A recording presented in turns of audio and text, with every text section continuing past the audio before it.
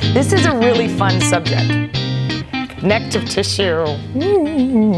So fun. All right, so you may have heard about connective tissue. It's gotten a lot of play in the last, it's gotten a lot of airtime in the last 10, 15 years. See, the thing is like scientists, anatomists used to go in, you know, cut up dead bodies and things like that.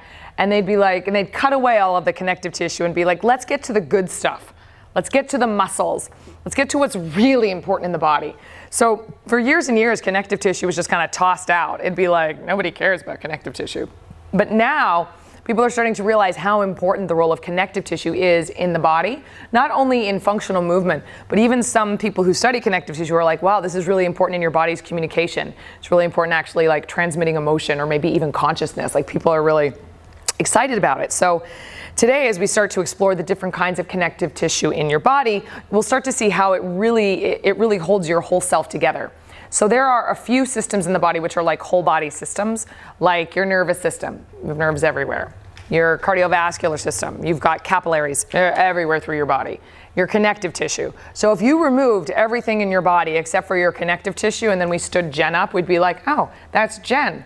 She looks a little like a vampire. She looks a little pale, but that's, you'd recognize her because it's such a whole body continuum.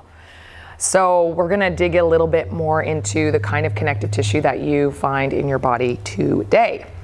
So we're gonna look at connective tissue, and we're going to specifically look at connective tissue proper.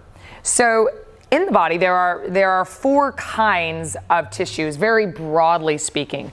One is connective tissue, nervous tissue, epithelial, which is like skin and glands and linings of things, and then muscles, right? So think about muscles, nervous system, glands, linings, skin stuff. Take all that out, and the rest that you have is connective tissue.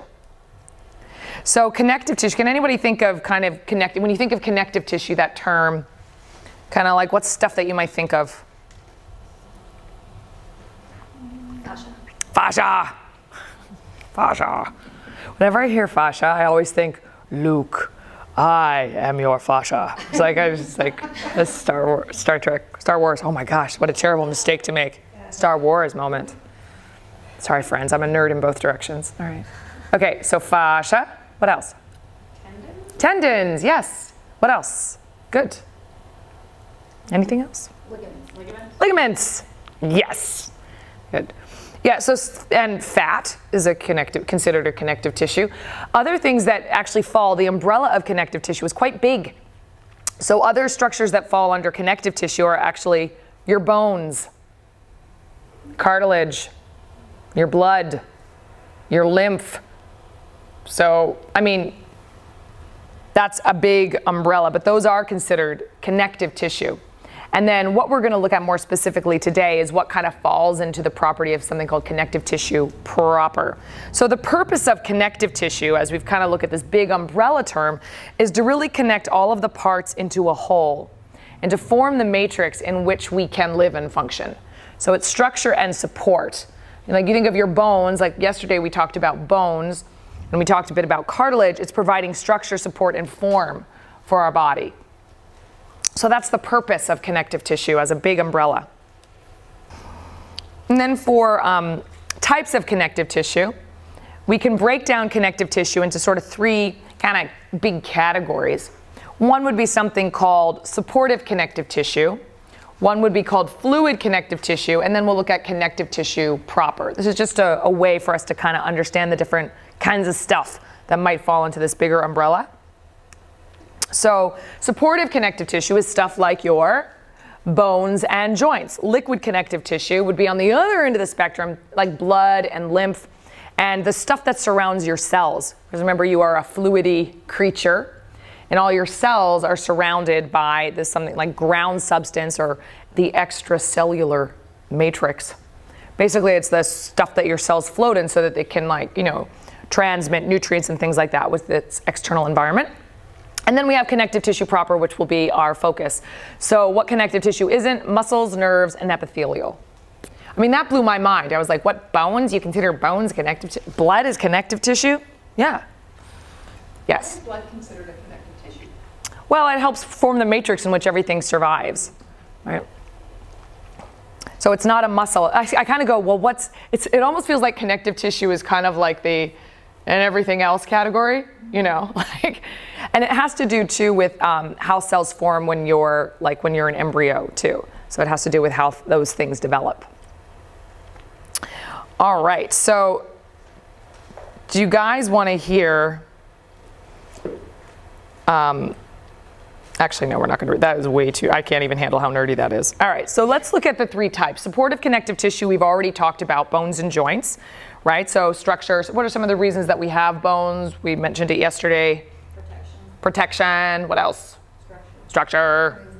Movement, yeah, support all of those things. Fluid connective tissue. What's the function of this kind of fluid connective tissue? What does blood do, for example? Transport, yeah, it's moving stuff around. Right, nutrients and things like that. Lymph, anybody familiar with lymph? Nope. Nope, don't worry, that's covered in, we'll cover this more in the cardiovascular module, but lymph is part of the immune system. Yeah, it moves that extracellular matrix, so all the stuff, all the fluid that surrounds your cells, basically when that enters your lymphatic system, it gets kind of cleaned out of bacteria and stuff like that.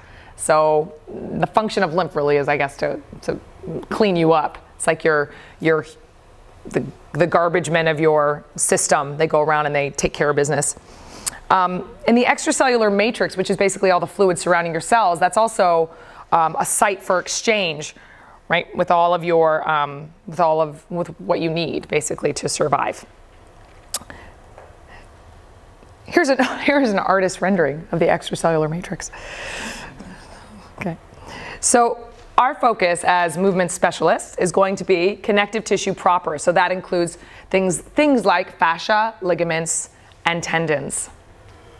So connective tissue proper, basically if we think about our muscles and you think about your organs, they're kind of like pudding.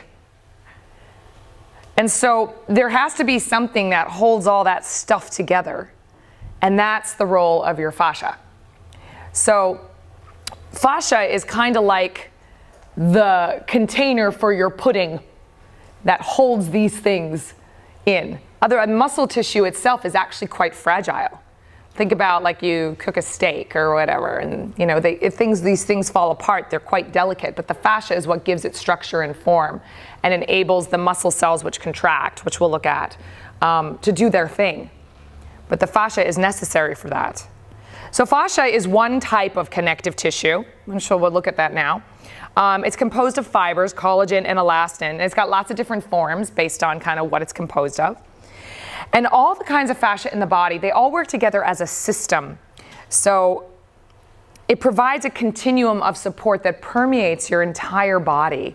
So one of the things that we do as anatomists or as students is that we cut the body apart into pieces to take a look at it. And when we do that, we lose sight of the fact that it's actually one continuous whole, right? So it's kind of like problem in your knee, you know, it might be coming from your shoulder, or you know, it's right. So totally. So it's very funny. It's like where we feel stuff is connected to all the other parts of our body.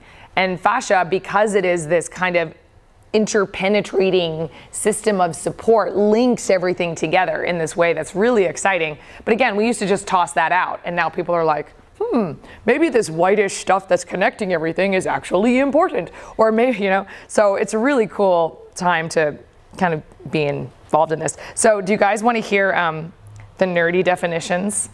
You want to hear the nerdy definitions of fascia? Yes, let's hear it. Okay. I asked a friend of mine, I was like, give me the nerdy definitions.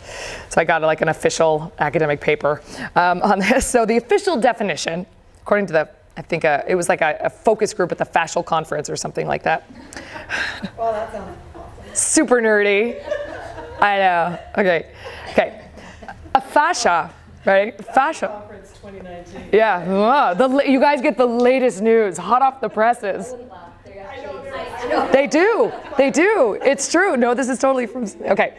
I just can't remember exactly if I'm being so accurate about exactly how this paper came about. But a fascia is a sheath, a sheet, or any other dissectable aggregations of connective tissue that forms beneath the skin to attach, enclose, and separate muscles and other internal organs. Well, that's the definition. A sheet, or any other dissectable aggregation of connective tissue or anything else that forms beneath the skin to attach, enclose, and separate muscles and other internal organs. Okay. And this is kind of cool. Listen to this. This is, okay, just take this in. You do not have to remember this or even completely understand it, but this, I think this is a cool one. This is talking about the fascial system. So they also identify the fascial system in the whole body, and they say the fascial system consists of the three-dimensional continuum of soft, collagen-containing, loose and dense, fibrous connective tissues that permeate the body. It incorporates elements such as adipose tissue, that's fatty tissue, adventitii and neurovascular sheaths, aponeuroses, deep and superficial fascia, epineurium, joint capsules, ligaments, membranes, meninges, fascial system, myofascial expansions, periostea, that's what covers your bones, retinacula, these are all different kinds of like fascial things, septa, tendons, visceral fascia, and the intramuscular and intermuscular connective tissues, including endoperiepimysium.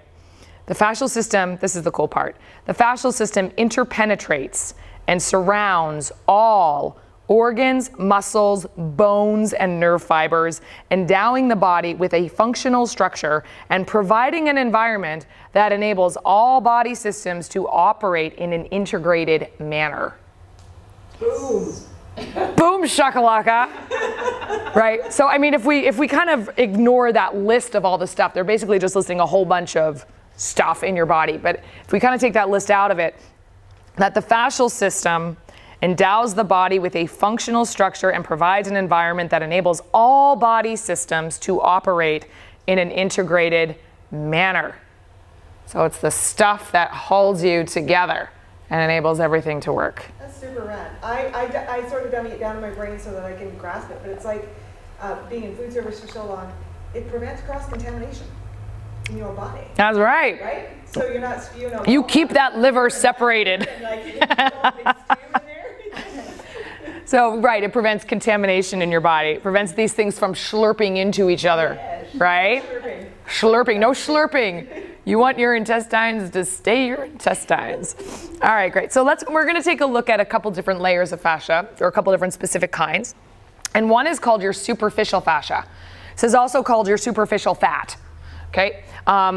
Remember, fat's also a connective tissue. So this is the layer of loose, it's a loose web of fibers that lies actually right underneath your skin and is connected to your skin. You have to separate it with a scalpel and peel it off.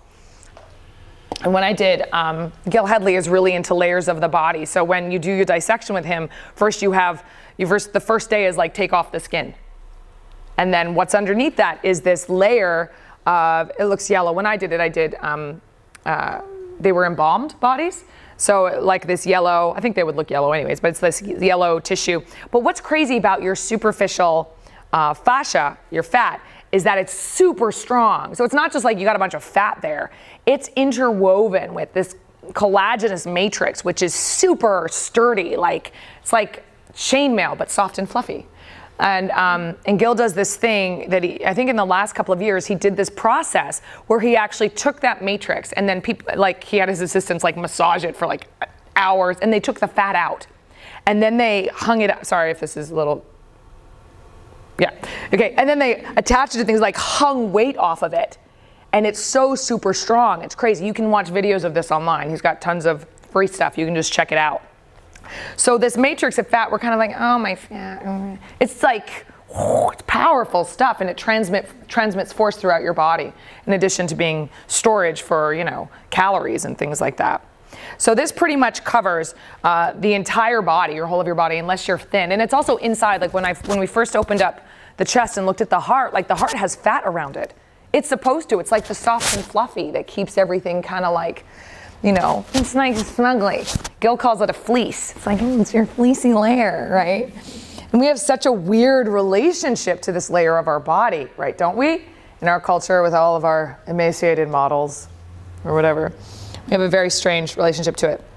So you can feel it, right? So if you, everyone try this, if you kind of like, we have it, it's thicker in some places. Like obviously if I grab onto my thigh here, I can be like, yeah, it's my superficial, here's my layer, yeah, here's my layer of superficial fascia. Like I can grab a hunk of that right there. But on your forearm, right, or the back of your hand, you don't really have a lot of it. So it varies in terms of its thickness in different parts of your body. So. So what is our, just like briefly, we'll try not to go down the rabbit hole, but what's our relationship culturally to this layer of our body? Alex is just like, no. I want no fat. No fat. Huh? I just embrace mine. Good. Let it all out. Yeah. Right? But we have, yeah, like what culturally, what are we supposed to be? I saw this picture, and men too. Men are not immune from, even though men typically have less of this layer than women, just naturally they have less body fat than women do. But I saw this picture, a friend of mine who's a yoga teacher who was putting out a yoga for men thing. And it was about, he put up a picture of like Daniel Craig from the Bond movies, where he's like getting out of the, you know that picture, he's getting out of the ocean, and he's like no body fat or whatever, like probably like 17% body fat or something, 15, I don't know, something silly, where it's like there's this romanticism of like no body fat, right? I don't know. Why don't you guys do this? Get into small groups, get into pairs. And I just think it's an important conversation to have, to embrace what is my relationship currently to this? Am I interested in changing that? Can I make an observation? You may. It's not remotely a judgment, so forgive me if it comes across like that, because you have very little body fat. You think that. All right? I have about 27% body fat. Right, so, but that was where my point was going too. It's like where the muscle defines, like for men, so when we look at like Daniel Craig, totally shredded, got the washboard going on. Yeah, yeah. That's that attainable thing, which isn't necessarily a lack of body fat, it's diet, but yes, it's the gain of muscle. Yeah, yeah, yeah. So even though you look lean with low body fat, how much muscle is under that? Like, that's a good question. It's such a big thing. Like it's a huge thing, but the word fat is so dangerous. Huh? You're down.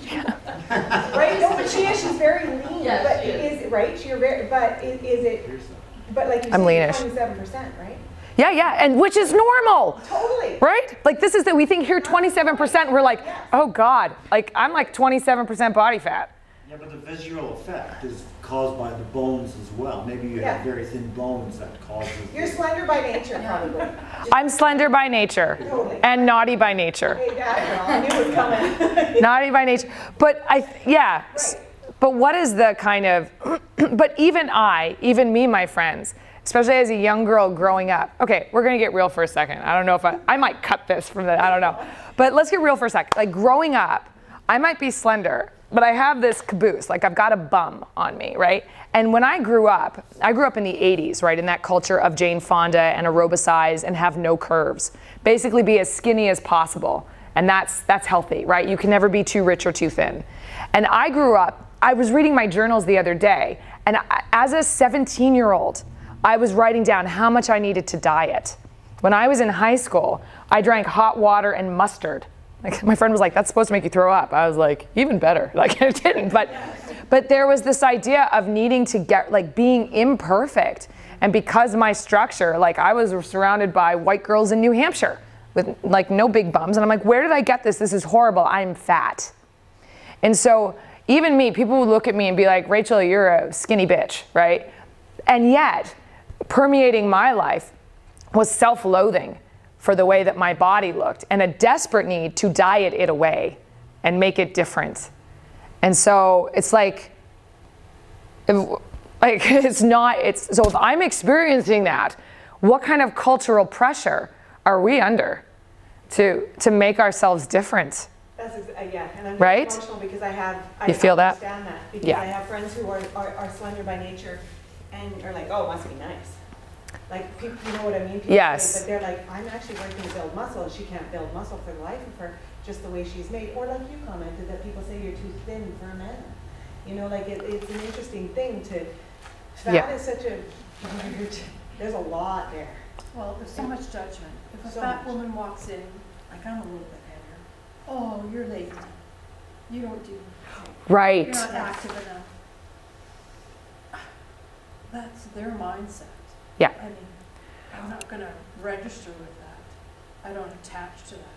I know myself, I do enough. I'm 56 now and I'm happy where I am. I'm happy on this. Can't believe you're 56. Yeah, I'm 56. I got 2 adults in their 30s, so hell, I'm still going. Well, and that, not even to mention too, like women, moms, when you go through having children, Yeah. right? I mean, like your body changes radically. Oh, I know. Like, come on. First pregnancy, I wasn't watching it.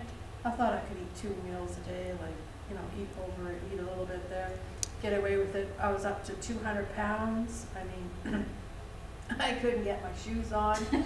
I couldn't see my toes. I didn't know where they were. I had to get my husband to get my shoes on. I mean, Yeah. I was a balloon. And Yeah. I had too much salt. I had toxemia. It was a different issue. I was like a bubble. So. I think there's a shift though, do you not? Like, I mean, even though I know having a 17 and a 19-year-old daughter, like the social media side of, you know, like we live in this kind of fictitious world and they're constantly seeing and striving for, you know, what they see on Instagram and Facebook, and you know, you constantly have to remind You're your kids. bombarded by society. But I think- you're healthy if you're like fit into the Lululemon and nothing's hanging out. The guy with the Lululemon said, "Oh, that lady should have been wearing my Lululemon because her fat was hanging out, or it didn't look good on her." I mean, But if you what sit an down asshole. I and mean, talk with young adults, or cut that swearing out. So if Don't you sit worry. down and talk with youth or young adults nowadays, I think they're much more confident and able to celebrate and embrace their bodies than say where we were. I find that very hopeful. And I don't know, but my nieces I know are body conscious, you know. Well, now it's like plastic surgery. My boobs aren't big enough. I need big hips. I need lashes. I need this. The lashes. I need that. And I know. Well, it's the beauty industry is an industry that just keeps on giving. But you know what? I think maybe there's also a dichotomy too, where there is maybe more awareness of that. Like strong is the new sexy. Like I love that. That's body conscious. Exactly. You're conscious of what you're trying to do for your vessel to be able to function, right? I think. And the There's mindfulness that I there's think. a help to being body conscious. Like so, it doesn't body conscious Doesn't have to be bad. Yeah. Yeah. Yes. But I sort of think that there's like one end of the spectrum and the other. So on one hand, we have all this awareness and all this, you know, all body affirming sort of mindset.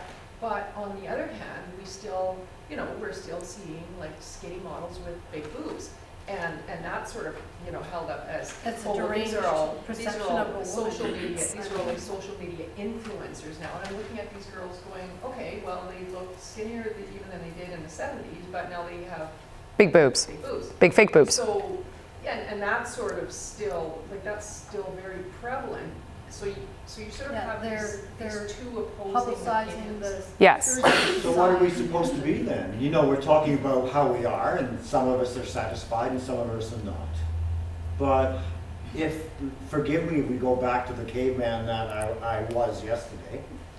And I think the caveman that I was yesterday was this, you know, the way I am now, because he went out and ate when he could and didn't when he didn't, you know, when he couldn't rather. So Yeah. I think that we can be anything. And when we could eat a lot, we were bigger. Yeah.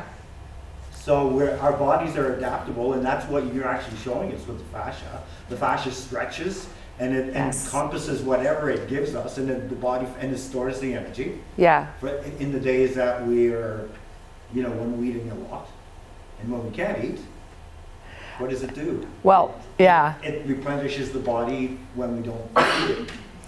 This leads us into, well, now the challenge is that we live in a segue, but now we live in a culture where food is plentiful and we can have as many you could eat a lot of calories a day. So we don't have, unless we decide to fast, we don't have those days where we don't, you know. But I think what that brings to mind actually though is, and what you've said, Cher, too, is like, And Liz, what's our responsibility? Like in terms of, so let's think of ourselves as yoga practitioners and teachers, because when we're teachers, we're taking space. It's like, how do we want to be? And what do we want to, how do we want to participate in this conversation, even if it's implicit in, you know, if you're a yoga teacher, chances are you're going to have a website and an Instagram account at some point, right? It's like, how do you want to present yourself out there? How do you want, like, what are the images that you want to provide? Is it like, I'm going to put my, you know, skinny bitch photos up where I look really sleek and I'm wearing my compression Lululemon pants? Or am I going to put those pictures out there where I feel like I'm strong and happy and exactly who I am? What's the images? Like, how do we want to participate in this sort of cultural conversation?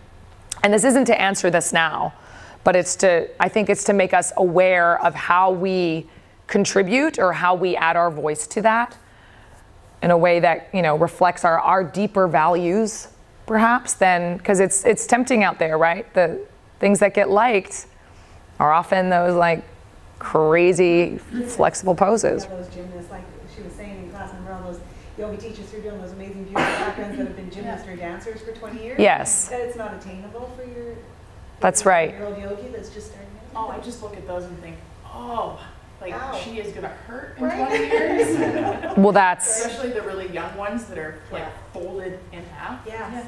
Oh, yeah. But just- Yeah. Yeah. I've talked to like physios who work with that population, and they're like, they are messed up. Like, they're in a lot of pain. I just have, can I say one Yeah. more little One more thing, Dina. Yes. I think that there's a skewed version of what body shaming is as well in our culture, because I think that we celebrate, this has actually happened to my daughter because she's well endowed but quite slender and naturally, where she wasn't allowed to wear spaghetti straps at school because she was well endowed, but a heavy set girl was allowed to because she's embracing her body. Oh, that's an interesting double standard. Interesting double standard. Yeah. So a beautiful, sleek woman who's really lean can't wear a sports bra in class, but the heavier set lady, oh, good for you, all the power to you. Or me owning my mohawk. Well done, way to own your gray hair. It's hair, people. Yeah, that's interesting. But it's very interesting. We wouldn't say that to you. Way to own your gray hair. You know what I mean? Like I've got gray hair. I know, exactly what I mean though, but we don't, there's such a strange connection to body shaming. Yeah. Wow. Moving on. Moving on. We're just gonna like stir up the waters and now continue. All right, so superficial fascia. But you know, if there's one takeaway from that, it's that superficial fascia. I love the term fleece that Gil uses, because it's like reclaiming something which is really lovely and nourishing to our body. Yeah, and there's lots of interesting theories there about how that actually is a transmitter of energy. So cool. So deep fascia is a thin and fibrous sheet that lays underneath your superficial fascia. So if we stripped all your superficial fascia away, we'd get down to this stuff. And I have to tell you, it's absolutely beautiful. It's so pretty. Have you seen it? Yeah, yeah. It's so pretty. It's like white and iridescent and shiny, and it's like all laid out. It's beautiful. And it's like the similar stuff that creates your tendons and your ligaments too. And so this encases, it's like a body stocking. It's like your personal body stocking that you walk around in that kind of holds everything together. So your IT band, this is a very artificial view of your IT band, but this is what this deep fascia looks like, except for it doesn't end here, it encompasses everything. But what here it's thicker. So your body naturally creates more support where you need it. Like it'll build up bone where you need more bone, and this becomes quite thick and sturdy because you need support for the outer leg. So the fascia here is just thicker, right? But you actually have a saran wrap encasing around your whole thigh, right, around your body. And then at times it kind of dives down to the bone, and that's what creates the divisions between your muscles, right? And so you have this kind of fascia that also encases your muscles. And it's absolutely beautiful. It's really pretty and very slidey. Like it's very kind of sliding and slippery. So what you can feel this. So if you come down to the outer leg, you know, you can feel your IT band here. You can feel kind of this hard, kind of like, not hard, but really sturdy band here, right? Outside, you guys, who rolls out their IT band? Anyone do it? Roll out your IT band. You're actually kind of like rolling out. And so rolling it, you're kind of getting more into the, when you roll your IT band, you're actually getting into the muscles, obviously, but these things can get stuck to each other. It's not so much that we want to loosen our IT band, but you want to de-adhere it so it's not sticking to stuff that it's not supposed to stick to. And say like, right, or what? Oh, yeah, you can't stretch your IT band. Yeah, right.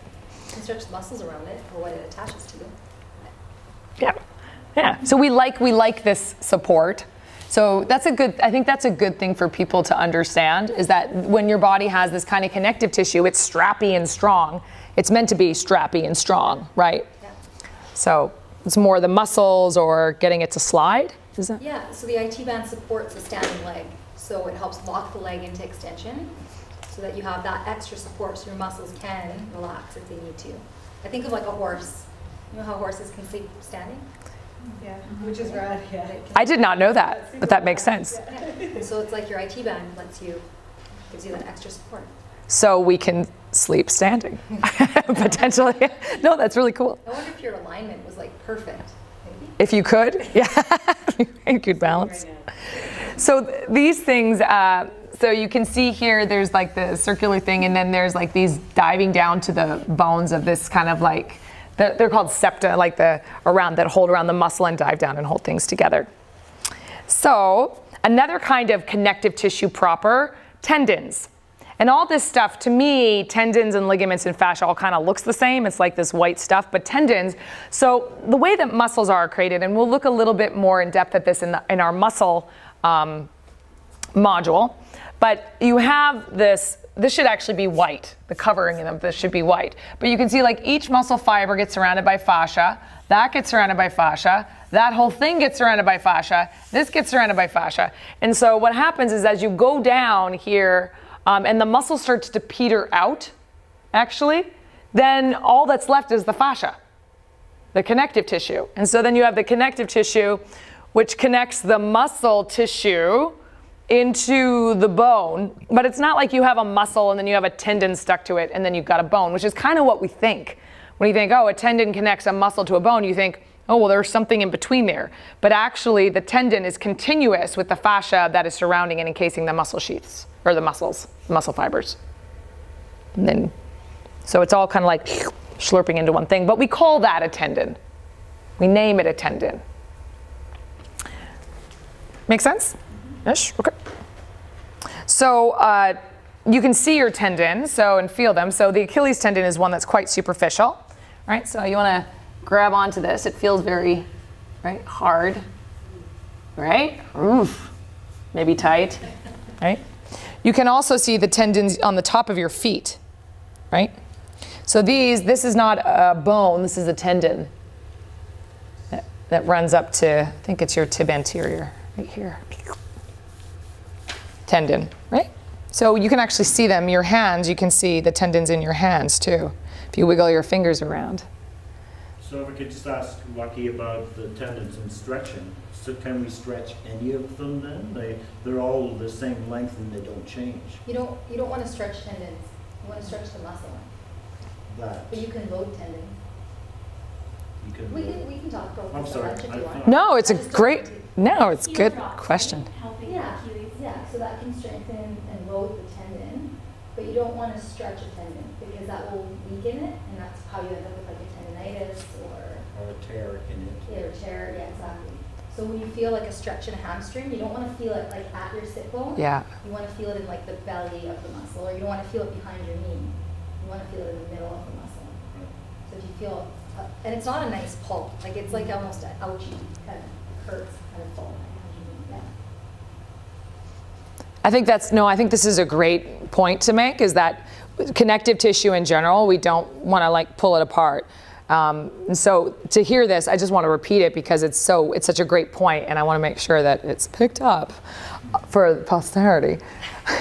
But it's not to stretch your tendon, so that if you're feeling a stretch, you want to feel it in the muscle belly, right, and not actually stretch the connective tissue because that weakens it. So yeah, that's awesome. And in yoga, just like you said, pointed out the hamstrings, that's a very common injury, is for people to get like a pull. I've totally pulled both of mine right at the attachments. Yay! No, not yay. No, not yay. Yeah, I remember the class well in which I did it. But so as a cautionary tale, that not to maybe glamorize overstretching the backs of the legs, because in yoga we do so many forward folds, don't we? We do so much of that kind of stuff. And one of the things about your dual actions, inner thighs back, which helps to create more space for people, but the tailbone down helps to create a little bit of activation. So if you have flexible people, like I always am lengthening my sitting bones down when I do forward folds, exactly to try to avoid overstretching the attachments. Yeah, Jen? Yeah, and I just want to highlight the point too that I think when we teach a public class, the masses tend to be tight versus overly flexible. And I think, Yeah. as I've experienced this myself, what can often happen is our cueing lends more toward getting as deep as possible in the postures versus there's little done that I see done well that actually speaks to not overdoing it. So those people who tend to be a little bit more naturally hypermobile don't have the awareness of where to back off or stop and like remain engaged versus just like going as deep as possible, because that's what most of our cues lend themselves to. And then those are the people who end up with tendon injuries because they just stretch way past their natural range of motion. Yes. Muscularly, right? Such a good point. Yeah, that So I guess, and the reason I'm bringing this up is for you to maybe highlight better for everybody, like where do you draw the line and what are some maybe specifics that you would be cautious of your language about going too far? Yeah. Postures. Yeah, well, I mean, I think this is why the dual actions are so important, and why, you know, because when we hear take a wide-legged forward fold, everybody, and then you have people who turn their toes in. Like teachers will default to say turn your toes in. That's getting inner thighs back. That's like widening and spreading the sitting bones to help people who are naturally tight. So I don't do that. I'm like, your feet are parallel. And then individually, if I want to say, hey dude, you're super tight, does it help you to take your heels wide, or do you find more space? But I'll always cue both. Right, so I'll always say not just inner thighs back, but my flexible people, I said it in class yesterday, I'm like, take your sitting bones down to, you know, to gather that. So I think doing best practices and teaching to, even though we're teaching to the majority of the room, it's like to address those people and to create stabilizing cues that help people to not only find the space of yoga, but also the stability. Because just like you say, like a lot of people too will come to yoga because, oh, I'm tight. But people come to yoga too because they feel like they're good at it because they're flexible. And so then we just are increasing their flexibility without stabilizing them. And I would say like contraction too. Like if you're stretching your hamstrings, contract your quads, because that's an automatic protection. Like it'll help you protect your tendons. That's good. I actually didn't know that if you engage your quads, it protects your hamstring tendons. Yeah. I did not know So when that. you're in forward fold, if you contract your quads, it'll just take that pressure out of the tendons in your hamstrings. Cool. Doing a deadlift, a classic Yeah. deadlifts, if you don't fire up the glutes, it's all hamstrings, and that's how you tear your hamstrings doing a heavy deadlift. Even in Warrior Is It One, where you're planting your back foot, like I've seen people actually like because this? it requires such flexibility in that part of the foot, and it's like ow, and they, you know, they've completely overstretched, you know, so just little, like it's just amazing. I think people don't think that they can hurt themselves in yoga. But they can. Oh, they can. Oh, yeah. Right? Oh, yes, they can. Yeah. Okay, let's move on from this. This is great conversation. So tendons, let's talk about ligaments real quick because this is similar. Ligaments are connective tissue. Again, beautiful, so pretty, and they connect bone to bone. So a tendon's function is connecting muscle to bone. A ligament's function is connecting bone to bone, and it's just like, it's like packing tape inside your body, right? It's just like strapping your bones together.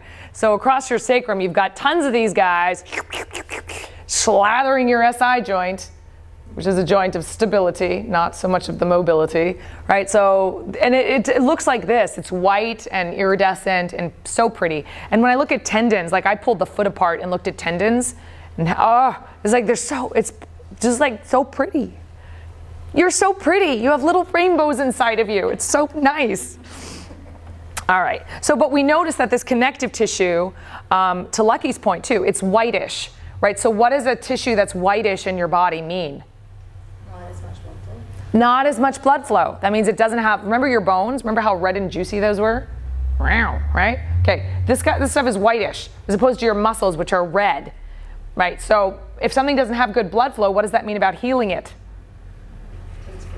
Takes for freaking ever. I still feel my hamstring injuries, and I did them in 2002. Well, that's a different thing. That's the pressure squeezing the blood out, but my toes could be filled with blood.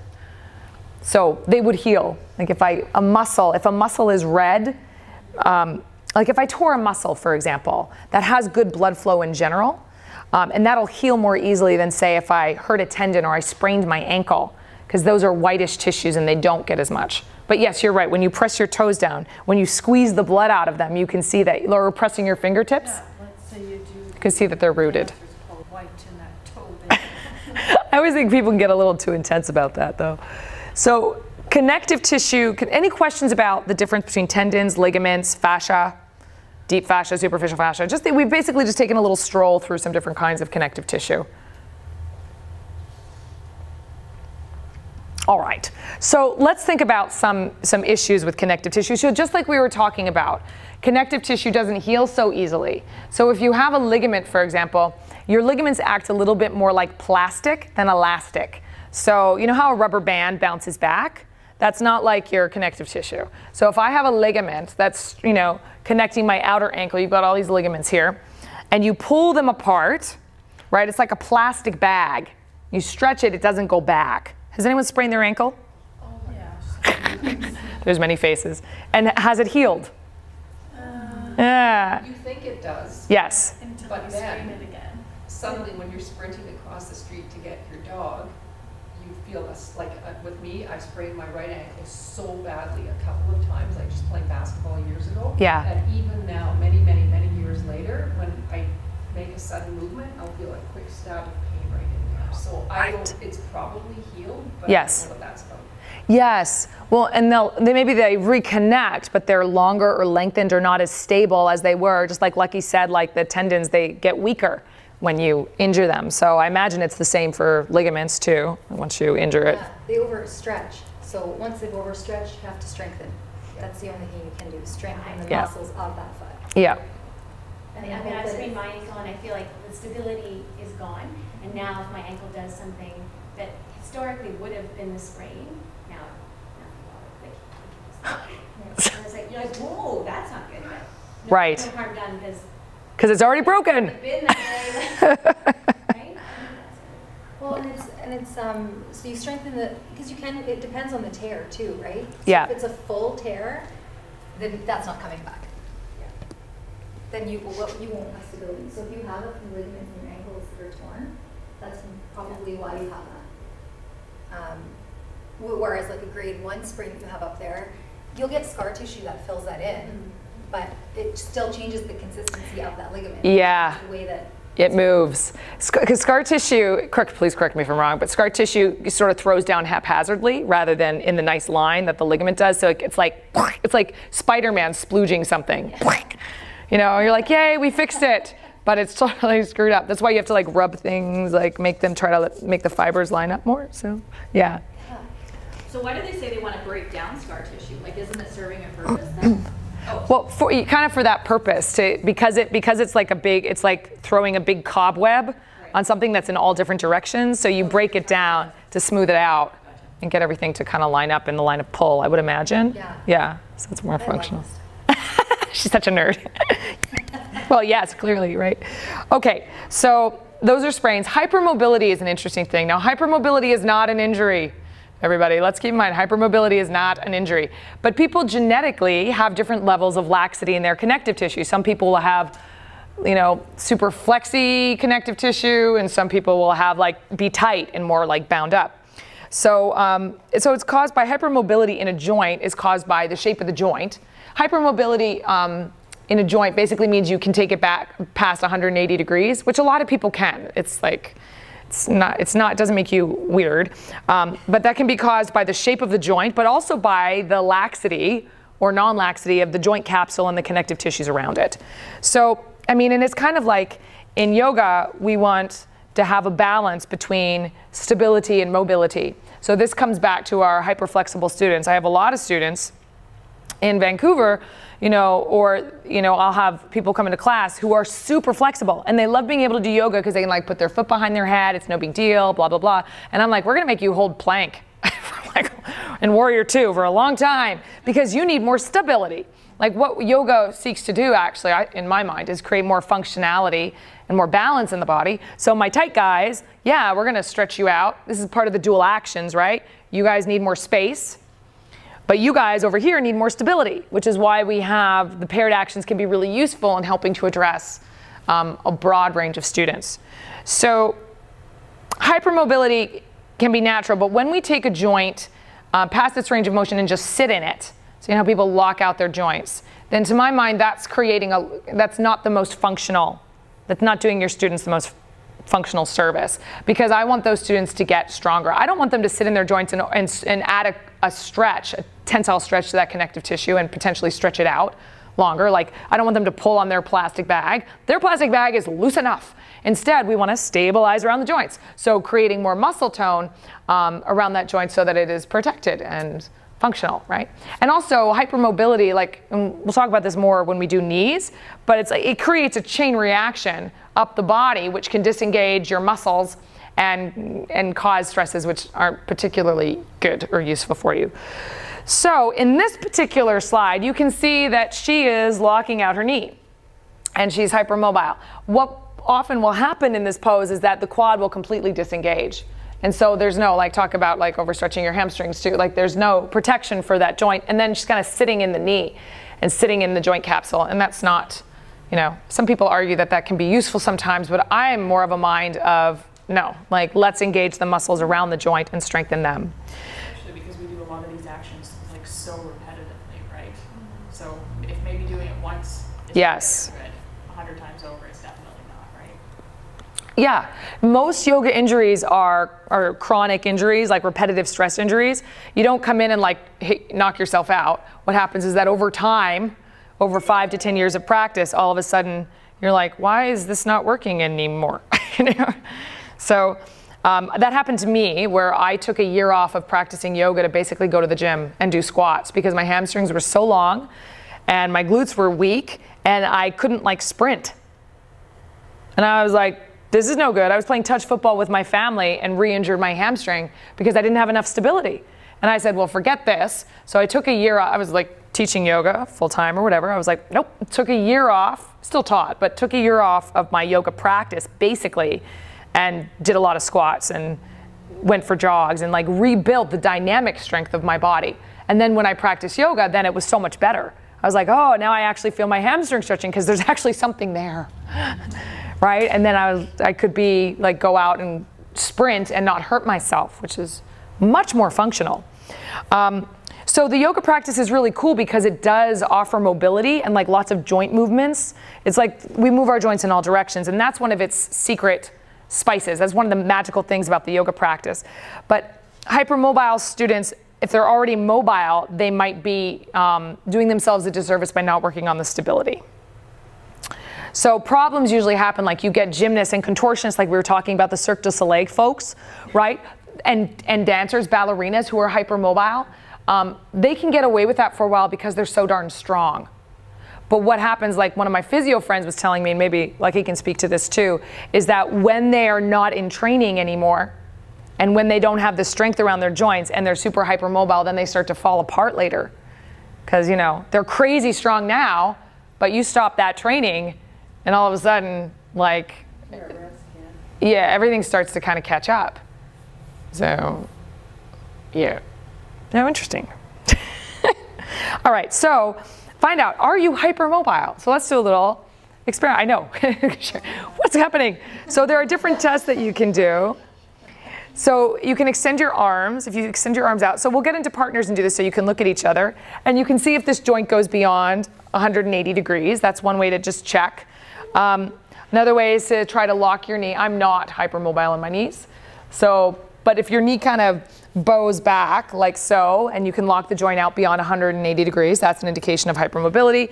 This, see, I'm so not hypermobile. This is an indication of hypermobility. So why don't you get with a partner or a group of 3 and just take a look at your elbows and your knees and your thumb, just as a kind of quick way to check out your own mobility. I used to be able to do this. Hanging out in plank pose, I just always make them bend their elbows. Just slightly, just a little. And all of a sudden, everything has to, the muscles have to work to stabilize. And then that girl in that picture, would you as an instructor come up and cue her to soften that knee, or you allow her to stay in her hypermobility? I would make her bend her knee. And come out of it, right? That just makes me want to vomit watching it. Yes, well now we're going to talk about exactly that. So what do you do? How do we support our hypermobile students? And this is the thing, is that we don't want to, I know, isn't that crazy? We don't want to villainize hypermobility. It's not that hypermobility is bad, it's totally normal. But we do want people to find more balance. So if they're stiff, we want to help them with their mobility. And if they're hypermobile, we want to help them with their stability. That's all. Well, Right? just to create an awareness of it, so it might be worth mentioning in a class, like once we all have kind of more experience and are comfortable doing that.